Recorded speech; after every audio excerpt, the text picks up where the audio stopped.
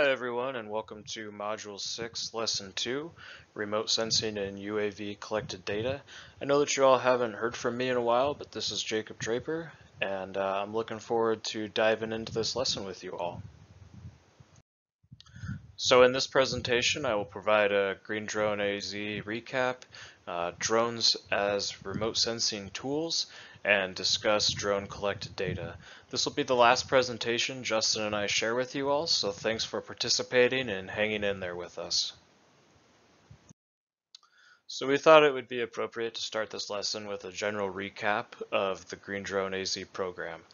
This project is the product of a collaboration among our team Ecoculture at NAU, National Forest Foundation, Boeing, Toronto National Forest, ASU, and much more.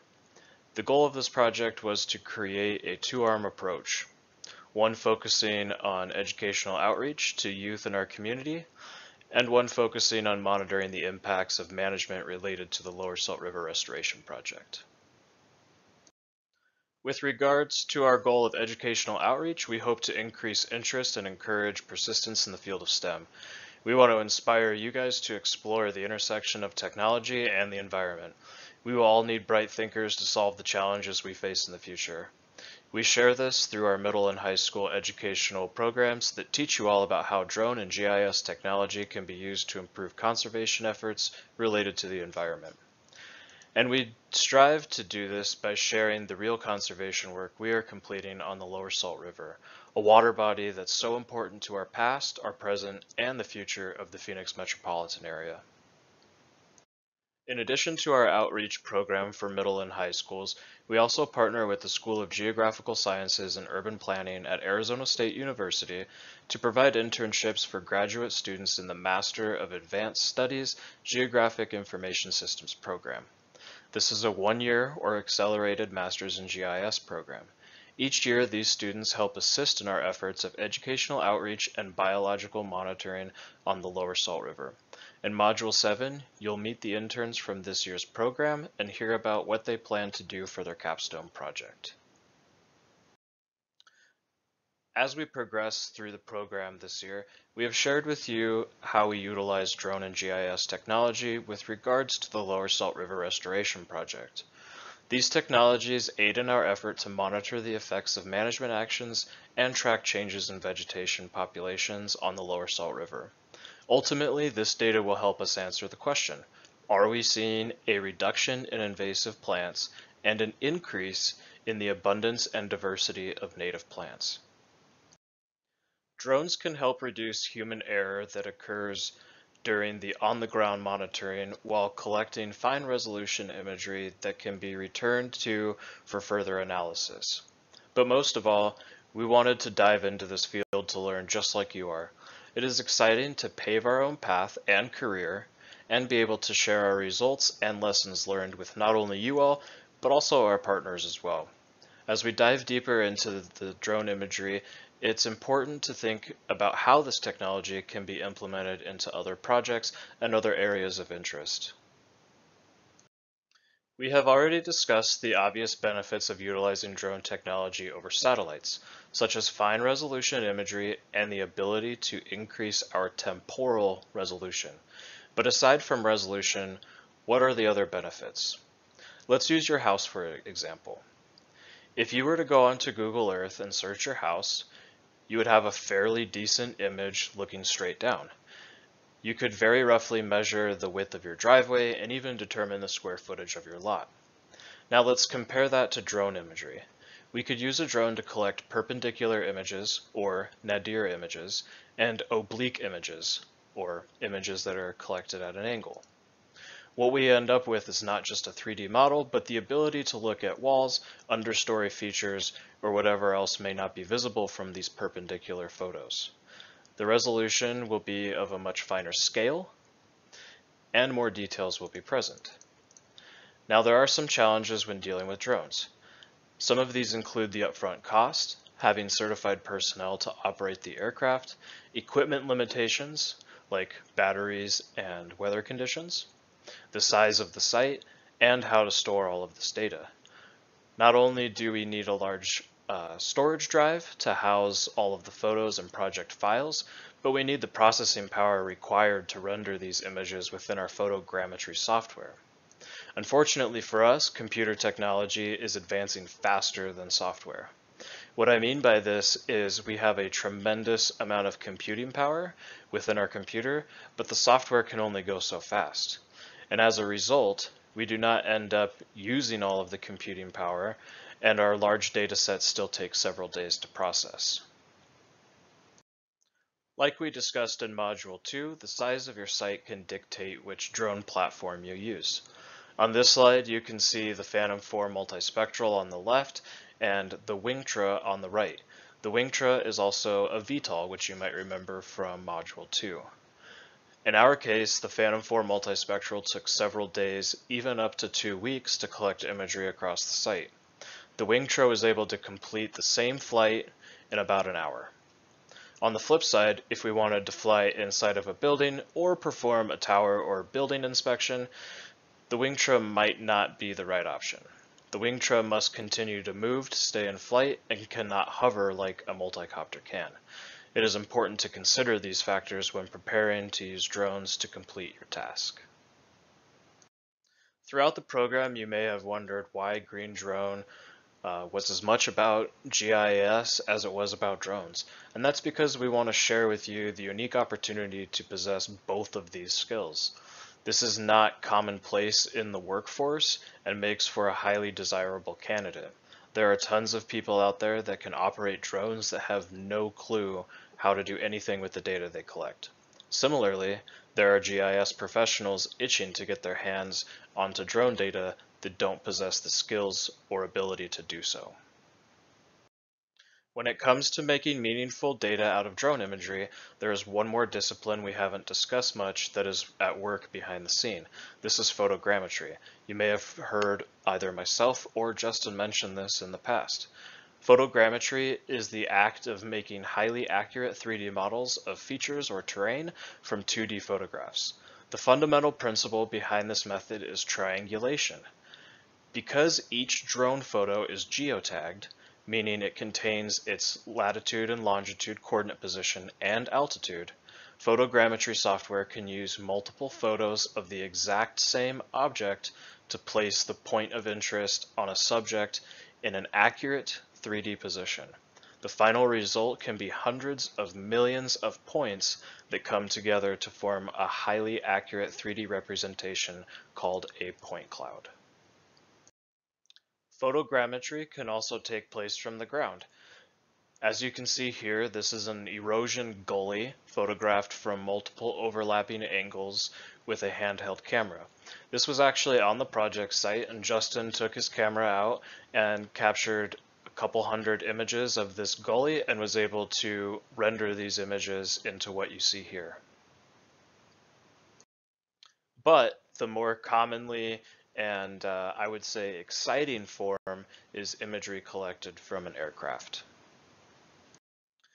I will end this lesson with a discussion on the varying types of data that can be collected or derived from drone imagery, with a focus on how we at Green Drone Arizona have used this data to aid in our effort with the Lower Salt River Restoration Project. So, point clouds and digital elevation models. The final point cloud product after processing is referred to as a densified point cloud. It is a collection of 3D points containing the X, Y, and Z coordinated information for each point. In this case, Z represents the point's elevation information, while X and Y represent locations such as latitude and longitude coordinates. The point cloud is a crucial first product in the photogrammetry process that is used to create a series of other outputs. Let's first discuss digital elevation models, or DEMS. In this case, the point cloud is interpolated as a 2D surface. So it's going from points, think of a point cloud, to pixels, or an image. You will recall from past lessons that a collection of pixels organized to represent a continuous data, such as elevation, is referred to as a raster dataset. One very popular form of a digital elevation model is referred to as a digital surface model, or DSM. A DSM captures both natural and artificial features of a surface. DSMs are used in a wide variety of applications to model the surface of an area. As we can see here, the DSM captures all of the above ground features, which in our case, for our project site, is vegetation. Another popular digital elevation model is a digital terrain model, or DTM. A DTM does not include above ground features, which means that we are looking at the raw terrain or elevation change across the site. We have been able to use this model in conjunction with other resources to model water flow events during floods and predict where shallow groundwater may be reached for tree planting. The last digital elevation model I will discuss with you is a canopy height model, or CHM. A CHM takes the DSM and subtracts the DTM to model only the above ground features.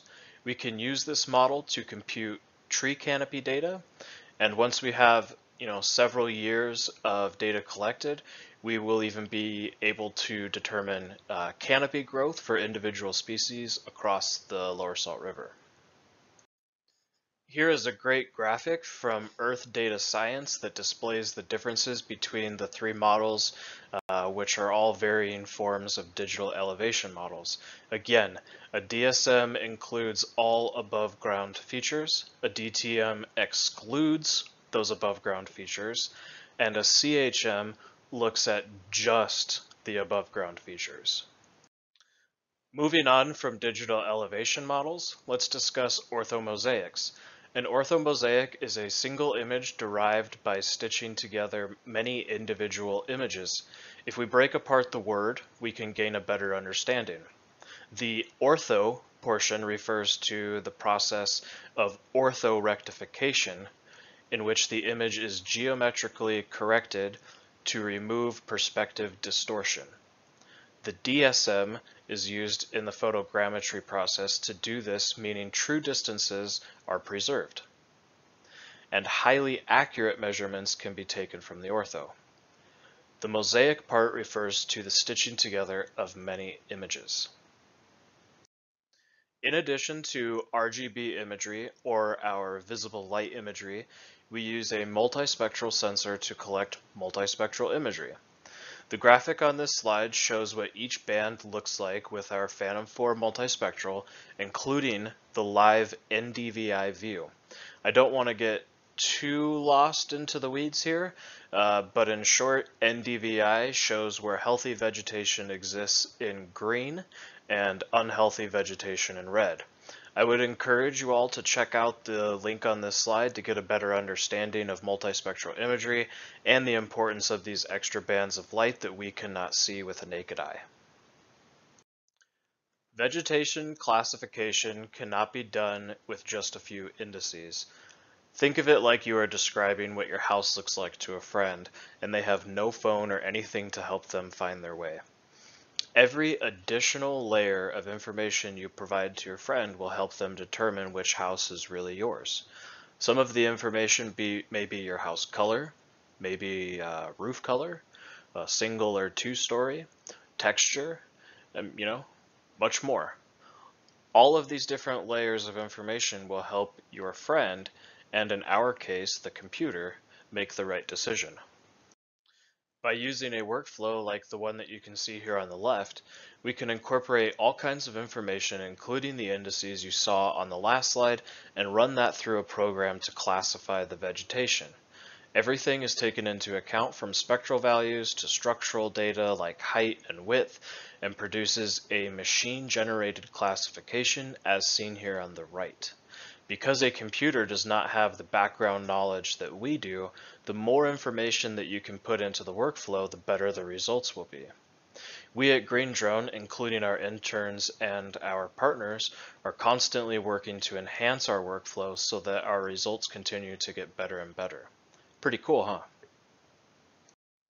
So in the future, we hope to explore change detection, meaning Are we seeing these native species increase in abundance, and how quickly are they increasing in their population?